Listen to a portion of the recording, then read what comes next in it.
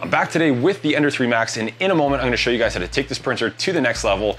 But first I just want to say that I did a previous video on this machine, and if you've seen that, you'll see that I had some great things to say about it, and that's mainly because it performed well relative to its low cost, and it's got a bunch of other great features going for it as well. However, I have seen some reports online where people have had issues with the first layer and its repeatability specifically, and that's because it comes with a single Z lead screw, and it's got this very long X gantry here where the free end can wiggle around quite a bit if you get a machine that's built with some poor tolerances. And so I have access to 3 of these machines. 2 of them did not have this problem, and 1 of them actually did. And that was after making that video. So I'm gonna take the machine with that problem, we're gonna upgrade it to a dual Z lead screw. However, finding one specifically for these machines, a kit, can be difficult to come by. So I'm gonna show you guys how to take a regular Ender 3 dual lead screw kit and adapt it to the Ender 3 Max. And all you need to do is change out one simple part. So let's get started. For this installation, I'm gonna be using an official Creality kit, but they all basically come with the same thing. So there'll be a bracket for the power supply, the cables that you need, the extra Z-axis stepper motor, a coupler for the lead screw, some brackets here to mount the stepper motor. You're also going to get some bearings for the top of the lead screws, the lead screw itself, the instructions, and you'll also find some hardware in the box and a new bracket for the lead screw and V-wheels. In order to fit all of the new equipment on the printer, you're going to have to remove the power supply. So before you turn your printer off and remove the power supply, be sure that your X gantry is above these screws that we need to remove that are securing the power supply to the frame. Once you remove those 2 screws, the power supply will simply just fall off of the frame, and you're going to have to set that aside carefully. Now we can grab the new Z motor from our kit as well as the mounting bracket, and you can see that the plug on the Z stepper motor is facing forwards, and that bracket is going on the back of the motor. In the kit, there should be 2 M3x16 button head cap screws. I'm going to be putting some Loctite on these, and then those are going to go through the top of the mounting bracket and into the stepper motor, and we're going to tighten those down. Once those M3 screws are tightened down and you've made sure that the bracket is nice and flush with the back of the stepper motor, you can reach into your kit and grab 2 more pieces of hardware. So these are M4 flathead screws. They're going to go through the front of the mounting bracket, and just like the other screws, we're going to add a little bit of Loctite to these threads.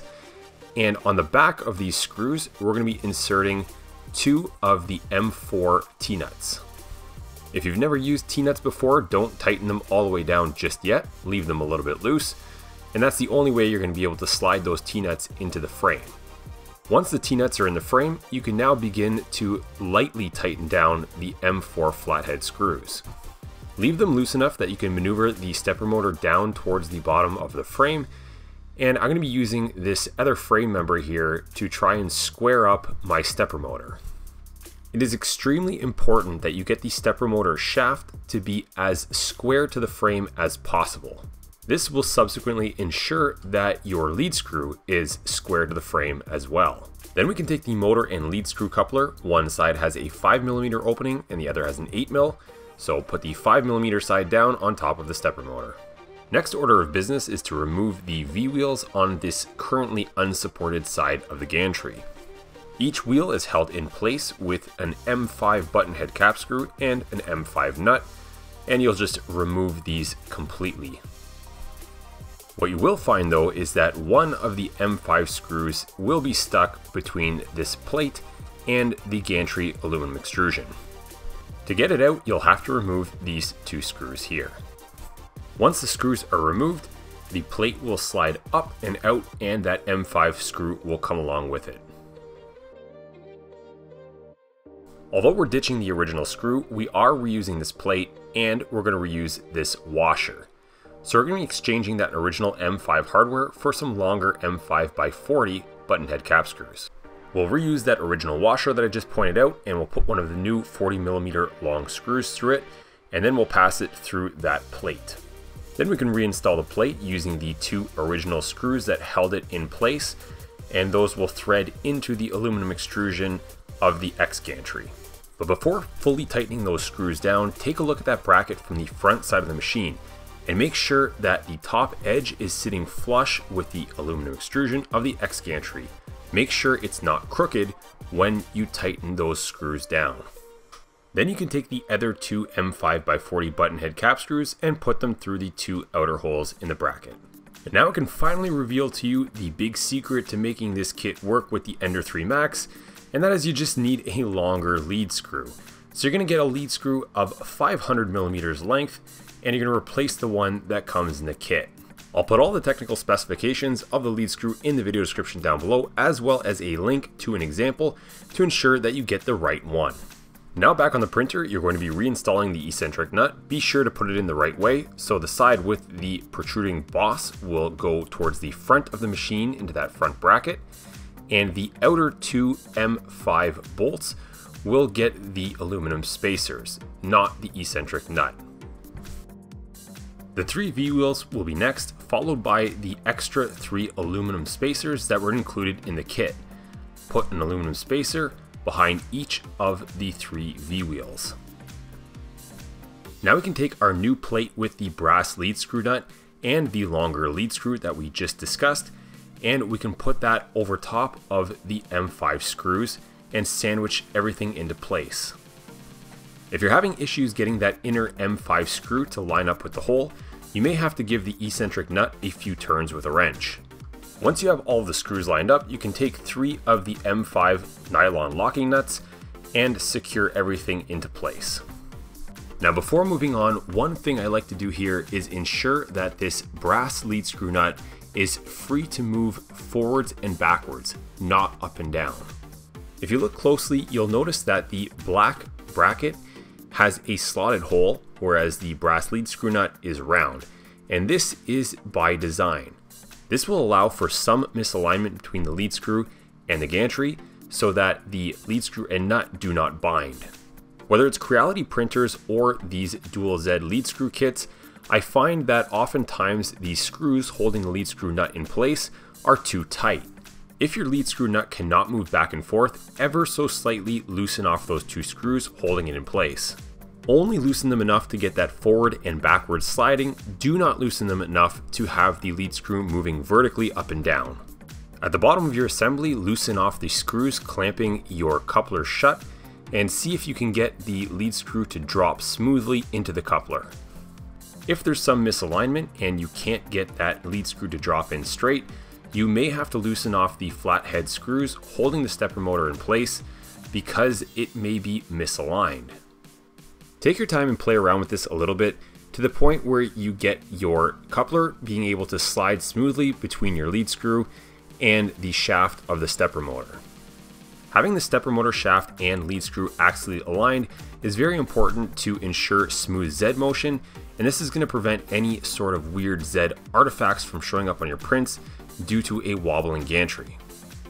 When you're happy with the alignment and position, you can tighten down the screws on the coupler.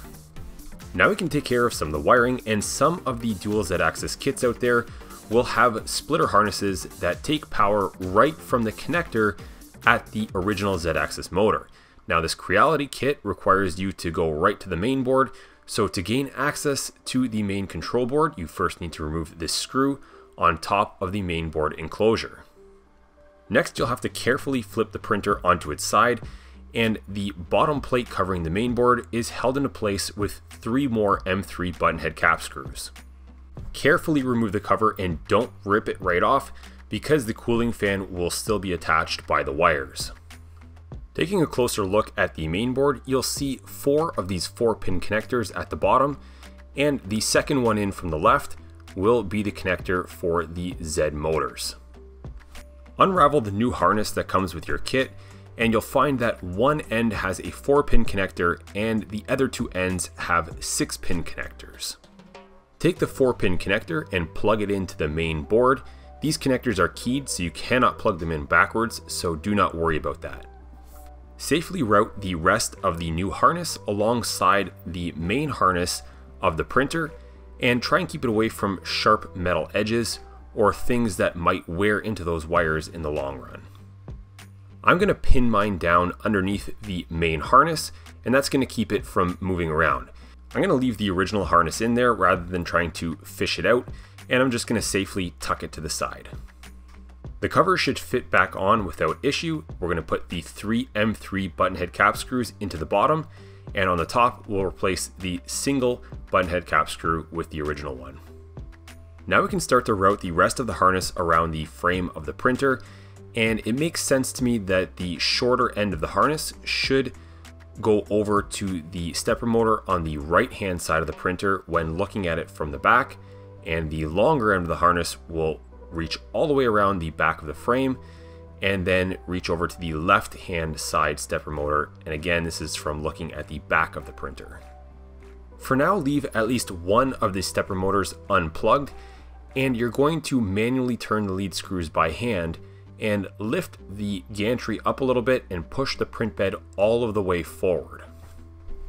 We're going to be squaring up the gantry with the rest of the frame, and I'm going to be using these metal blocks to do so. If you don't have any metal blocks like these, you could 3D print some. Basically what you need are 2 bars of equal length, and you're going to put them between the bottom frame and the gantry frame. And then you're going to use the lead screws, and again turning them by hand, you're going to lower that gantry onto those blocks, and this is going to make sure the gantry is perfectly square with the rest of the frame. Although the print bed can be leveled with the adjustment knobs, you always want to start with a very square frame. This is always going to give you the best results when it comes to print quality. This is especially true if you intend to print functional parts that will fit together. And now with the gantry squared up, you can take the other connector for the stepper motor on the other side and plug it in. Use some zip ties to tidy up your wiring, and this is going to make sure that the new wiring harness does not come into contact with any of the moving parts of the printer, because we do not want these wires to get pulled. I've taken the excess wiring and bundled it up behind the main board, and this is again out of the way of the moving print bed. The last piece of the puzzle is to get the power supply reinstalled, and to do that we need to install this bracket. Now we're going to be using these shorter M4 button head cap screws along with the T-nuts to secure the bracket to the back of the frame. Now I've done dual Z installs on printers like the Ender 3 V2, and that was what this kit was originally intended for. And so this power supply bracket was originally meant to go forwards and backwards, but on the Ender 3 Max, the print bed will hit the power supply if you try and do it like that. And so if you're using one of these kits that was not originally intended for the Ender 3 Max, the simple trick here is to just turn the power supply bracket 90 degrees. Unfortunately, the power supply will now stick out to the side a little bit, but at least it will clear the print bed. The original mounting screw locations on the power supply will be used to secure the power supply to that bracket. 2 button head cap screws will be used, and the power supply with the plug and switch will be facing the front of the printer. And of course, don't forget to reconnect the power supply to the printer. Now, if you're paying attention at the beginning of the video during the unboxing, you will have noticed that the kit comes with these bearing supports for the tops of the lead screws. Now, I personally hate these things, and I feel that they are completely unnecessary and they over-constrain the lead screw. Older versions did not have any allowance for the movement of the bearing like I'm showing you with these ones, so these are a little bit better, but I still don't like them and I've never found a reason to use them. So I'm going to be removing the one that came with the Ender 3 Max, and I'm going to leave the tops of my lead screws free.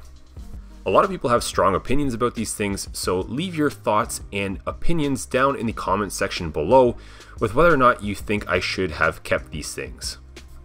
Now we can power the printer back on, and you can move the Z axis up enough that you can remove those leveling bars that we used to level out the gantry. At this time, it'd also be a good idea to redo your bed leveling, and you should add some lubrication to the threaded rods. On all of my printers, I typically use PTFE Super Lube as the lubrication of choice. However, if there are components that require something specific, of course, I'll use what's recommended. Without wasting any time, we can now take a look at how consistent the first layers are going down on this printer. And you have to remember that this is a printer without auto bed leveling. So these very consistent, very nice first layers are done purely with manual leveling and this additional dual Z lead screw kit. Getting these very high quality smooth first layers is extremely important because this is essentially the foundation of the rest of your print. And this is going to be quite a large one at about 30 hours long. Now it's a little hard to see, but there's also an extremely steep overhang coming up off of those first few layers. And then the print will obviously continue to build upwards and quite high, almost using the full build volume of this Ender 3 Max. And with the dual Z upgrade, I did feel a lot more confident that this print would go off without a hitch. And sure enough, after about 30 hours, the print did complete and I was very pleased with the results. All of the layers looked extremely uniform in height across the entire print. And at no point during the process did I notice that the nozzle was digging into any single area of the part. The top cap of this wheel that I printed earlier successfully fit on top, and therefore dimensionally the part should be good all the way from bottom to top. And so that's it for the dual Z upgrade on the Ender 3 Max. And as you guys saw, it was really easy to adapt a regular Ender 3 dual Z upgrade kit to the Ender 3 Max by simply swapping out that one part, and that takes care of that first layer repeatability issue. Now, if you guys have an Ender 3 Max and you're looking to take this machine even further to the next level, you're not going to want to miss my next major modification to this printer. It's coming out in a future video, so hit that subscribe button so you don't miss that. And if you'd like to support my work even further, check out my website, embracemaking.com, where you'll find all sorts of other maker content and products available. That's how I fund all this work and all of the time and effort I put into these upgrades and these videos. Thanks for watching.